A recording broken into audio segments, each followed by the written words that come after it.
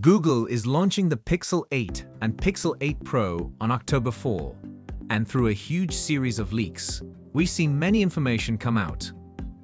But now that we know the US price for the Pixel 8 and Pixel 8 Pro, we can see that it has increased slightly. Pure value has played a significant role in the equation for selling the Pixel flagship series ever since the Tensor revamp with the Pixel 6 and Pixel 6 Pro. The price of Google's flagship smartphones is hundreds of dollars cheaper than that of equivalent hardware.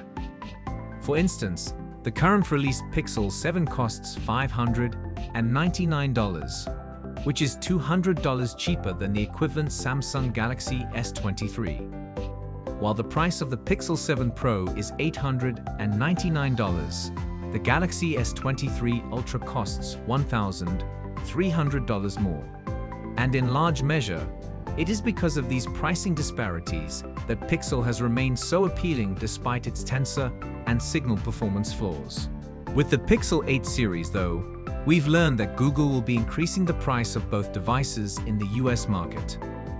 Through a retail source, has reported that Pixel 8 will cost $699, while Pixel 8 Pro will cost $999, a $100 increase across the board. It is noteworthy that this came after the Pixel 7's price increased by $50 to $499. That price rise occurred when Google's mid-range smartphone introduced a significant camera update, a 90Hz display, and wireless charging, as reporter Max Weinbach described at the time. The upcoming hardware enhancements for the Pixel 8 are a little less clear. Support for Android upgrades is an area where there is still much work to be done, and Google sadly did not provide the greatest picture, despite the fact that it is it that oversees the development of the operating system.